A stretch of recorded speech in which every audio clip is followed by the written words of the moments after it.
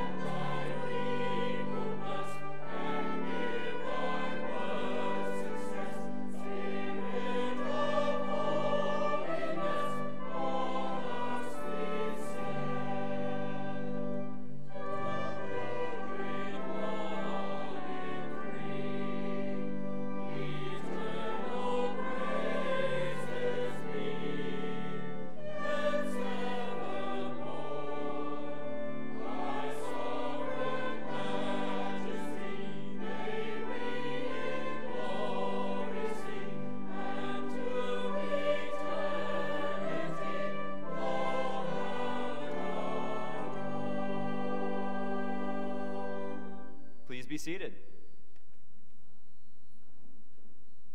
Will you all please pray with me?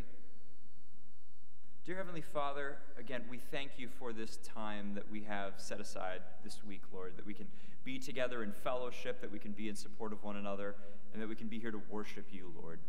I pray that as we hear Pastor John's sermon in just a moment, that you give him your words, that you give him your message, and that when we hear it, we take it with us when we leave here today.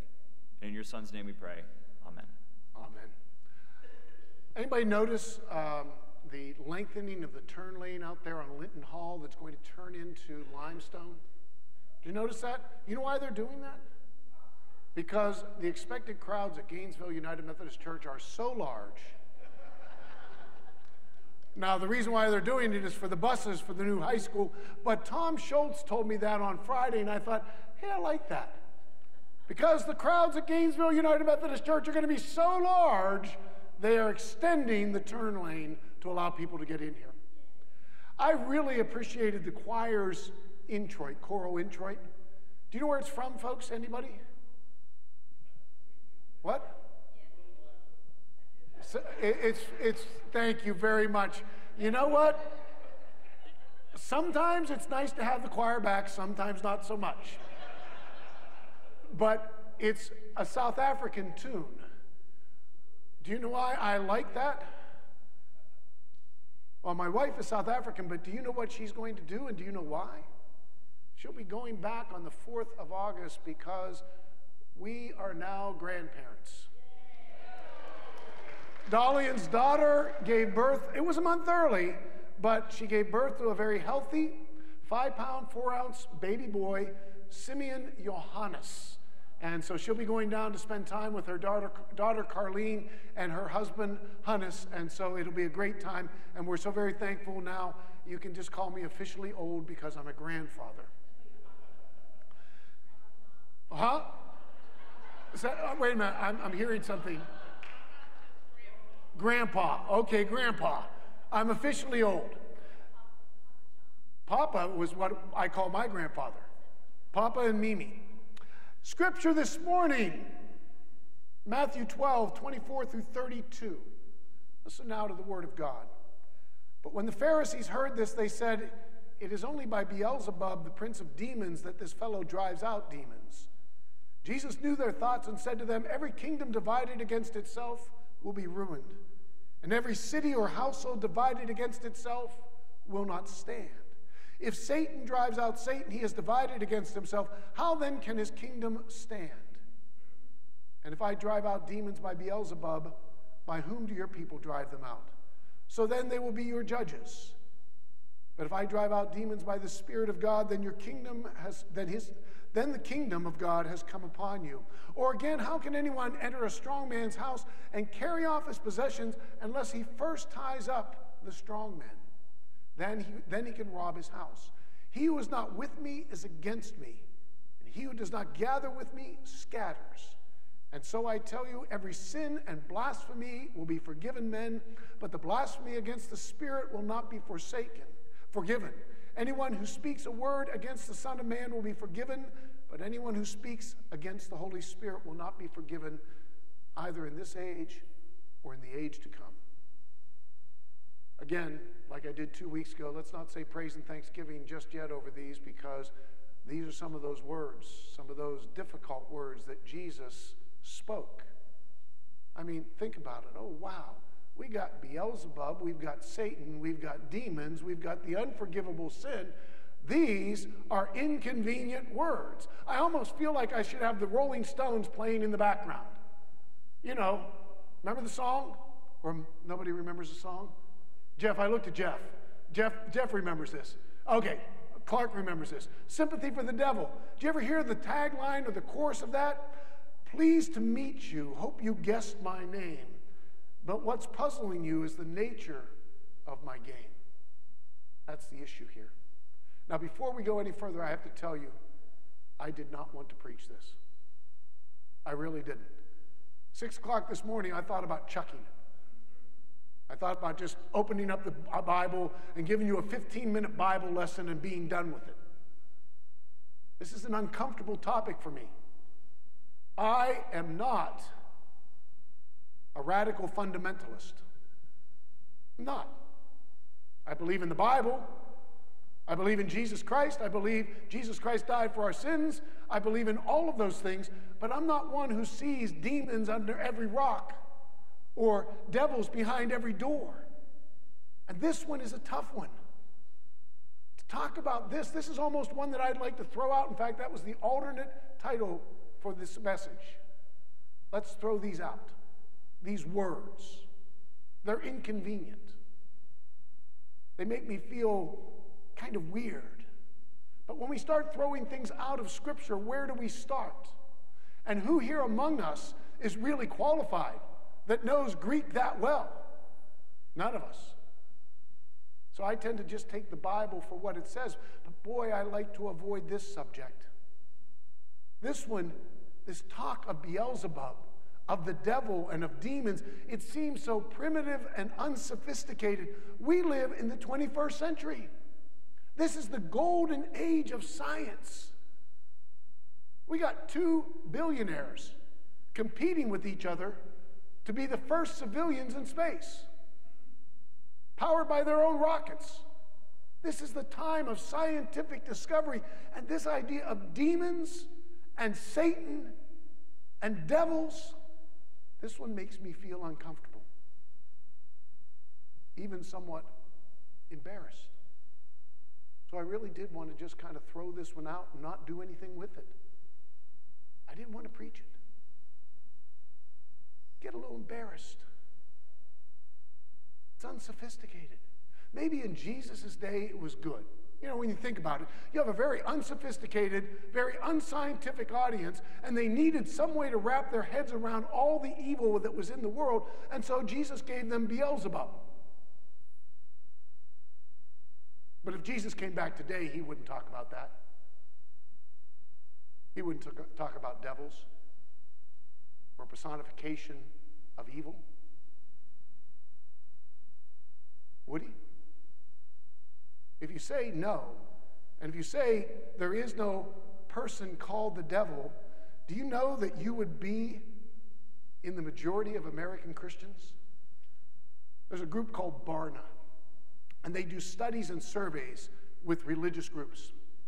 And do you know that they studied almost 2,000, they did a survey of almost 2,000 professing Christians in the United States.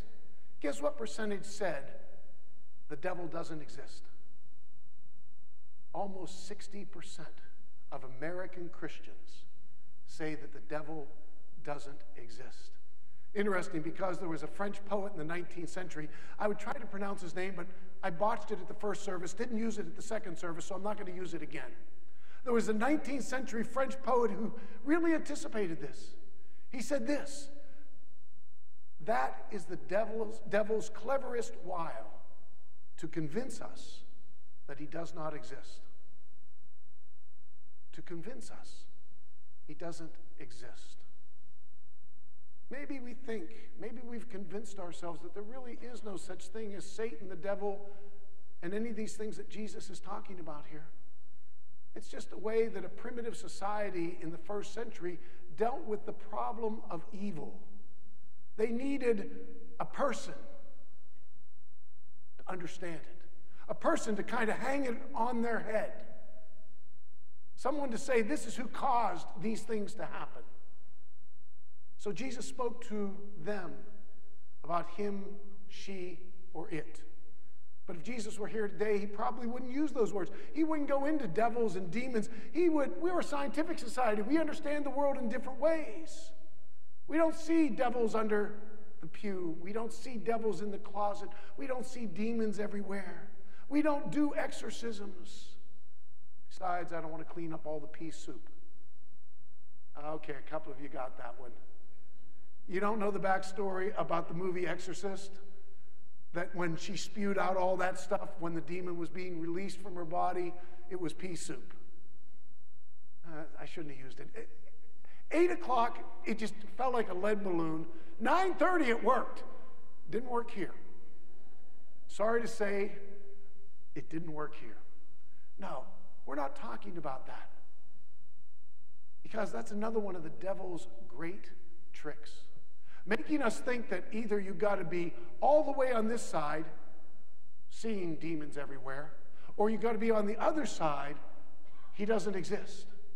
But I'm preaching this message that I didn't want to preach this morning because there's a middle ground. And I call it the middle ground of preparedness. Because he does exist. And because he's always working at cross purposes with God. Because he is always working against the church. He's always working against Christians who want to follow Jesus Christ into the world. He's got a plan, he's got a purpose, and he is about it every single day, every single hour, every single minute of every day. And so I call this, that place that we can find in the middle, a time of preparedness. To prepare ourselves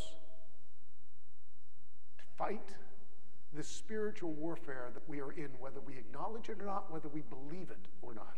Jesus in the New Testament as a whole, as I said before, the reality of the devil is he is always against the things that God is doing. He's against God's kingdom.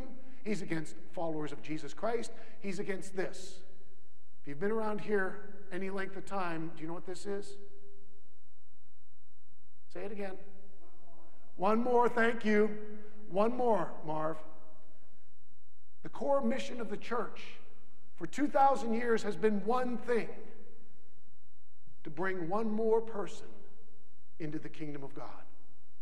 To bring one more person into a life-transforming relationship with Jesus Christ, and then one more, and then one more. And I promise you that the evil one, the enemy, Beelzebub, the devil, whatever you want to call him, Satan, he is always against that. He is always at cross purposes with God. Now, I know this, and I hope you know this. In the end, God is victorious. The enemy is defeated, and he's victorious. But I don't know if you know this. Right now, in this world, the enemy is given a free hand. And couple that with our free will, we have a problem. You see, we were given by God at our very beginning. We were given the power of choice. You and I, every day, in all situations, we have the power of choice. I can hear the good news of Jesus Christ, or I can turn it off. I can accept Jesus as Lord and Savior, or I can say no. Now, most of us in this room live our lives in the middle. We've never rejected Jesus. We've never stood up and said, I do not believe that Jesus Christ is anything more than a man who was born in a manger in Nazareth and grew up in Bethlehem, and that's it. None of us would ever say that. In fact, if we were asked to take a survey, we'd say, I believe that Jesus is the Son of God. But being fully surrendered, that's another matter entirely. That's where the enemy comes in. He doesn't want to get any of us to say, I do not believe in Jesus Christ as the Son of God. This Jesus was a historical figure, and he's nothing more than that. That's not his goal. You know what his goal is? His goal is to nudge us just a little bit each day. Nudge us a little bit further away. Nudge us a little bit further away. Keep us from really coming to the place where we search and look for our place in the body of Christ to build the kingdom of God. He's not working to get you to reject Jesus. He's not working to get you to live a debauched life. He's working just to nudge you away. Tell you you're too busy. You've got too much on your plate. Let somebody else do it. Just wants to nudge us a little bit. He wants us to feel that we don't know the love of Christ anymore. Now, I know what you're saying. You're thinking, I read somewhere in the book of Romans, I think it was the 8th chapter, the 38th and 39th verse, that nothing can take me away from the love of Christ. For I am persuaded that neither death, nor life, nor angels, nor principalities, nor powers, nor things present, nor things to come, nor height, nor depth, nor any other creature shall be able to separate us from the love of God which is in Christ Jesus. Absolutely correct. But there is one thing. Me. I can separate myself from the love of Christ. And so this one that we pretend doesn't exist, this one that really is just a symbol for evil in the world, nudges us just a little bit further away. A little bit further away. That's his plan.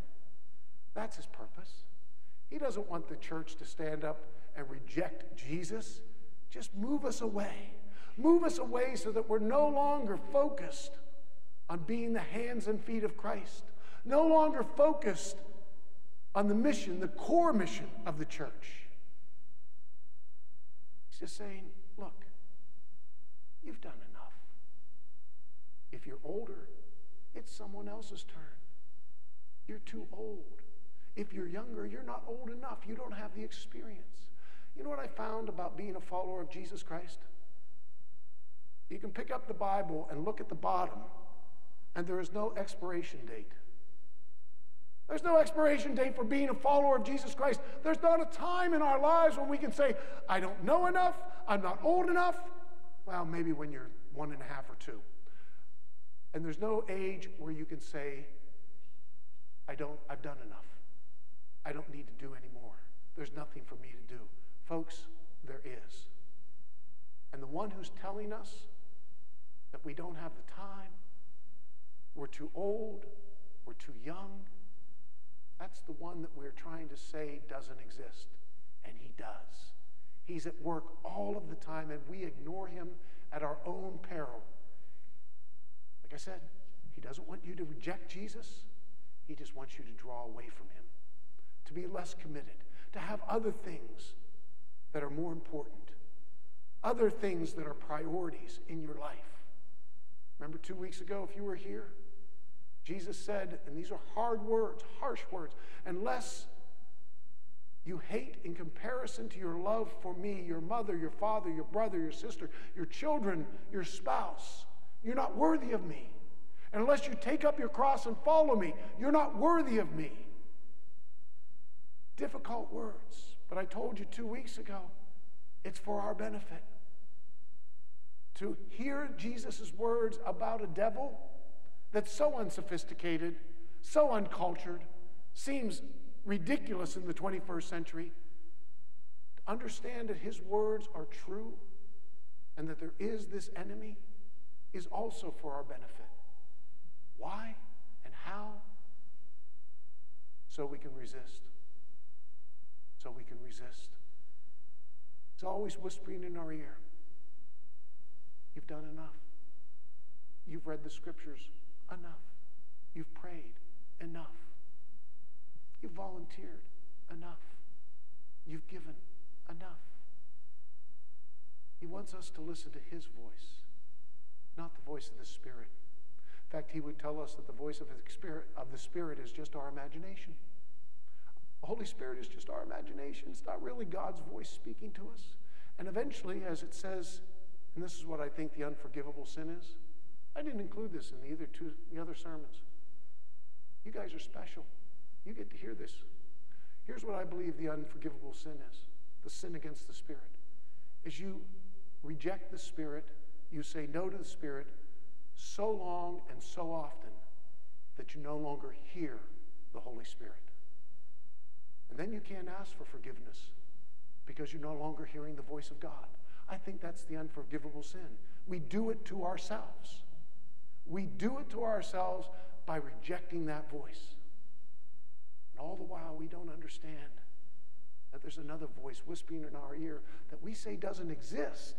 59% of American Christians, not just Americans, American Christians say doesn't exist. He's just a symbol for the evil that's in the world. I think he's much more than a symbol. I think he's a whisperer. He whispers in our ear, fine, fill out that survey online. Tell the world that you believe in Jesus, but stop it there. Fine, go to church. But try not to go every Sunday. There are other things that are more important. Fine, go to church, but don't volunteer. Especially don't volunteer for Sunday school, vacation Bible school, or youth group. Because he knows you kill off the next generation, you kill the church. Anybody here, don't raise your hand on this, anybody here who wasn't introduced to Jesus as a child or a youth? I doubt it. Someone along the line introduced you to Jesus, and most likely it was when you were a child or you were a youth. So all he has to do is whisper in our ear, yeah, you don't need to really volunteer. They'll find somebody else. And there are not enough Sunday school teachers, not enough VBS people, not enough youth leaders. And another generation just kind of slides away. He's real. I don't like the idea of preaching this sermon. I really don't. It makes me extremely uncomfortable. I tend to think of myself as a fairly sophisticated, modern 21st century person, and this sounds so unsophisticated. But to ignore him, I would do so at my own peril, and it would be foolish. He's always at work doing the same thing, trying to separate people from the love of God that is found in Christ Jesus. No, he can't do it, but he can make us do it. Not make us do it, excuse me, that's wrong. He can tempt us into doing it. And he is so much more successful when we don't think he exists. When we think he doesn't exist, we think, fine, I'm great the way I am. I'm fine with the way I am. In fact, there's a whole branch of Christianity out there that teaches us to embrace the world's values and just get more of the world's goods. Embrace the fact that really that's what God wants for you. To have more this, more that, more goods, more things, more bigger houses, bigger cars. That's what God wants for you. There's no need to be transformed. But because we don't realize it's him speaking in our ear, we don't hit our knees and ask for forgiveness. We don't hit our knees and repent because he whispers in our ears, you're fine just the way you are. You said you believed in Jesus. That's all it takes. And he's right. He's great at telling half-truths. That's all it takes is belief in Jesus. But when I say I believe in Jesus Christ as my Lord and Savior, that's when the journey begins. And he doesn't want you on the journey. He wants you to stop right there. Leave it right there. You believe. He's right. That's enough. But read the rest of the words of Jesus. Take up your cross and follow me. Go into all the world and make disciples. This is what it means to be a follower of Jesus Christ. The devil loves believers who let it stop right there. Let it stop and do nothing with it. When we think that we can be just like the world, and that's all God wants us to have more of the things of this world, we've forgotten something that I mentioned 2 weeks ago, that Benson mentioned last week. The scripture from John 17. Father, I pray that they be in the world, but not of the world. In the world, but not of the world. In the world, but not having the world's values, not having the world's priorities, not having the world's value systems. In the world, but not of the world. The enemy nudges us and said, he doesn't really mean that. It's great to have all of these things. And so slowly, we start to make those things our priorities. We start to give our time and our energy and our money to accumulating more of those things. And the devil's saying, good job. You still believe, don't you, right? Oh yeah, still believe. Good job. He doesn't care that you believe. He wants to make you ineffective for the core mission of the Church of Jesus Christ. One more into the kingdom of God. One more who has a transforming relationship with Jesus Christ. One more who now knows how loved they are by God. Remember when you first experienced the love of God? Do you remember it? Do you remember the joy that you had? If you haven't experienced it, I would love to talk with you about it in person or on the phone. Because when you first experience what it is to know that God loves me unconditionally, it's a joy that's inexpressible. We try. Hymns and contemporary worship songs try all the time. I don't think we ever get totally there, do we, Janet? The joy of knowing that we are loved unconditionally. God calls us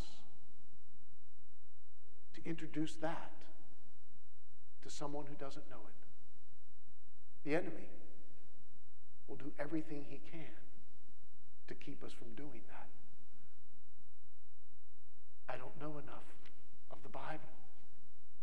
I just don't feel comfortable doing that. I wouldn't know what to say. Jesus said that when that time comes, he said to his disciples, when you're there, when you're called before the courts, when you're called into trial, the Holy Spirit will give you the words to say. I believe that the Holy Spirit will always give us the words to say when we are open to being the hands and feet of Christ out there in the world. Open to fulfilling that great commission. Open to being a part of the core mission of the church. But the enemy, he's working constantly to keep as many Christians on the sideline as possible. He doesn't care if we fill the pews as long as we don't get off the sidelines. He doesn't care if we have standing room only as long as we say, great, been to church, that's enough, good job. But when Christians say, I'm going to take up my cross and follow him, that's when he gets nervous. And he wants to nudge us just a little further away, a little further away. To ignore that he exists. Maybe this is not a great analogy. Let me see if I can explain it better. Can you imagine when does the Washington football team play its first game? September? We'll say September 3rd. I don't know. Can you imagine the offensive line, quarterback, wide receiver, slot receiver, tailback, line up at the 25-yard line, and they see no opposition. No defense, no linemen, no linebackers, no safeties, no corners, nobody. They think that all they have to do is go, hike, hand the ball off, and they can all just walk from the 25-yard line all the way to the goal line. What would happen to a team that imagined in their minds that there was no opposition? Come on, work with me on this. What would happen to a team that is supposed there was no opposition? Well, crushed. I like that better than lose. They would lose and they would get crushed. If we as the church assume that there is no opposition, that's what will happen to the church. That's what will happen to followers of Jesus Christ. There is an opposition. We are in a battle. It's a spiritual battle, but it's a battle. And we need to be prepared. Next week, we're going to talk about being prepared, about putting on the full armor of God, and what that means for us. This is not a battle where we fight with the anger and the hatred that so many people fight with. Our weapons are different. Our weapons are love and mercy and forgiveness and joy. What we have to offer, folks, is the greatest gift that has ever been given to humankind. And it was bought at a great price. The enemy wants us to think that, well, we don't need to really offer it. We don't need to talk about it. We don't need to share it. But when you think about a person who doesn't know that unconditional, never-ending love of God in their life, how empty their lives must be. And if you're called, and you are, be the conduit by which that love is shared, all he has to do, the enemy, is to keep you on the sidelines. He wins. The kingdom of God loses. Amen.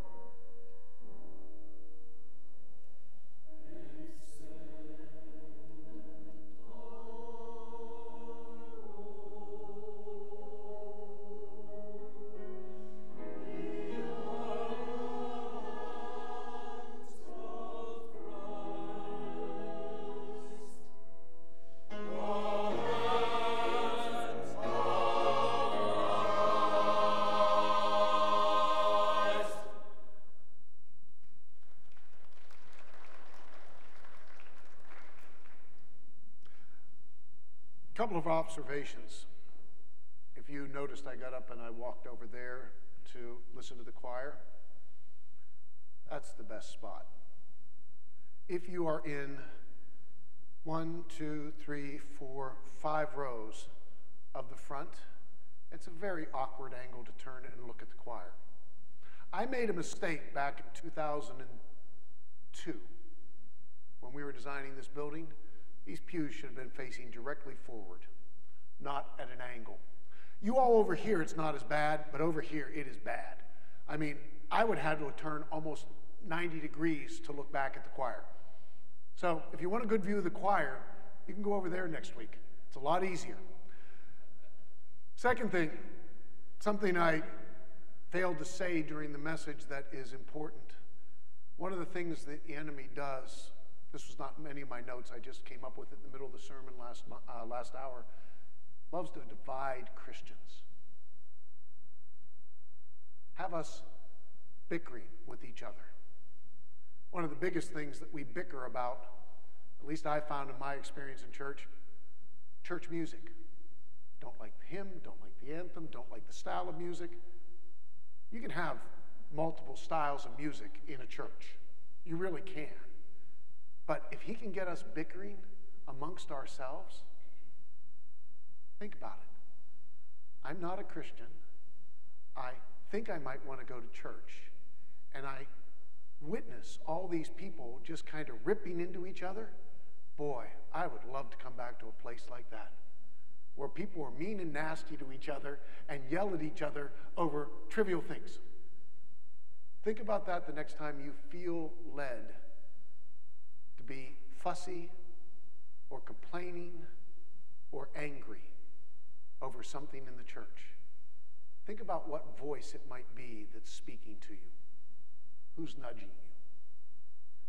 As we go to prayer, I'm going to ask you to do something that I forgot to ask the 9:30 service to do it, but I did the 8 o'clock, so maybe we have enough prayer warriors on this.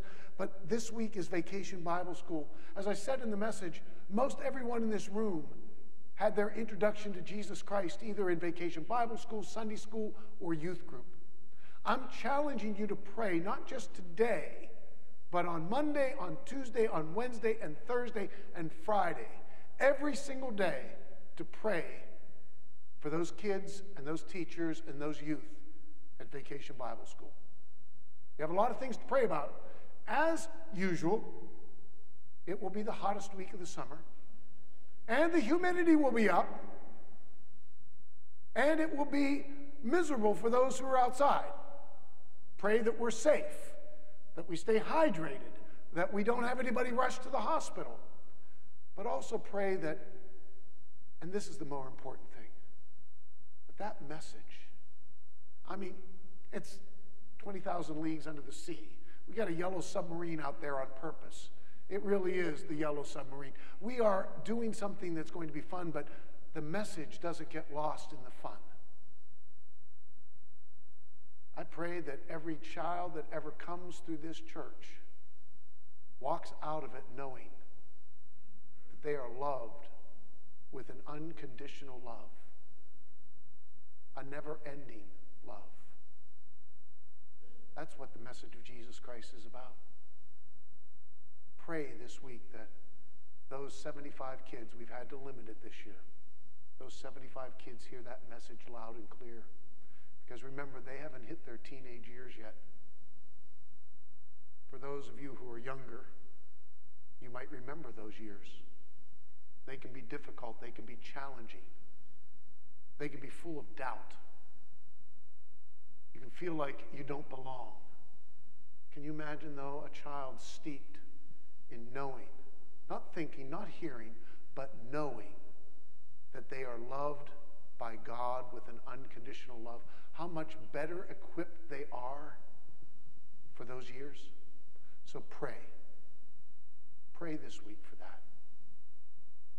Then I also ask you to pray for our church as we continue to reopen, and we are still continuing to reopen, that we would be what the church is supposed to be. There's a lot that the church is supposed to be. There's a lot that we're not supposed to be. that we find those things. We find those things that we're supposed to be. Let's bow our heads. Lord God, I thank you. I do. I thank you. But even in the midst of our stumbles, and I've had quite a few, you pick us up and you put us back to work. You don't just pick us up.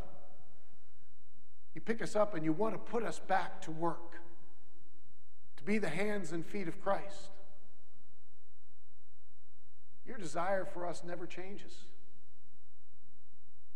To be agents of your love and your mercy.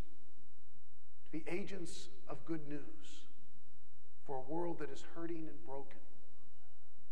Lord, renew our passion. Renew our joy. Renew our energy to be those hands and those feet. In Jesus' name, amen.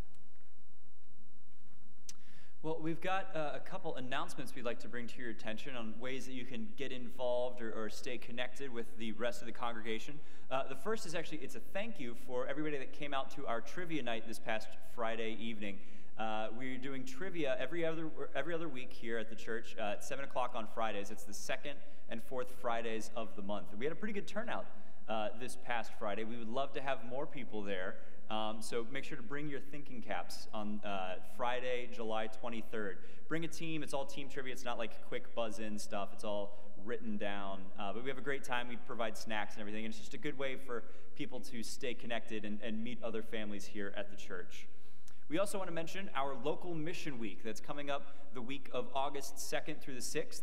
Normally for our youth group, we typically do out-of-state mission trips, things like that, but we were not obviously able to do that this year. So instead, we are doing a local mission week here in Prince William County. And it is primarily for the youth group, the middle and high school students, but we are opening it up as well to any adults who might be available that week. It's that Monday through Friday. We're going to be working at or with other organizations here in the area. The Food Bank, Serve Our Willing Warriors Retreat Center.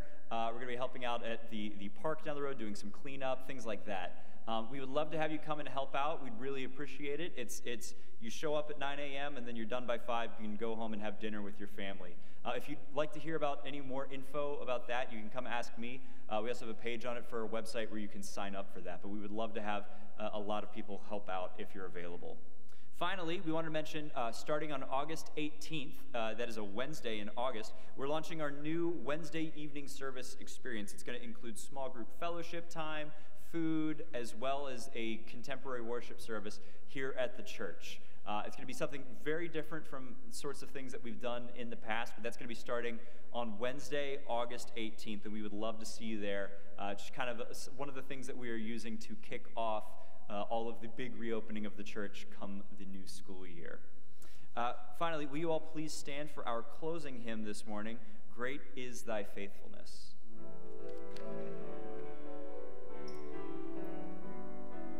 Thank you.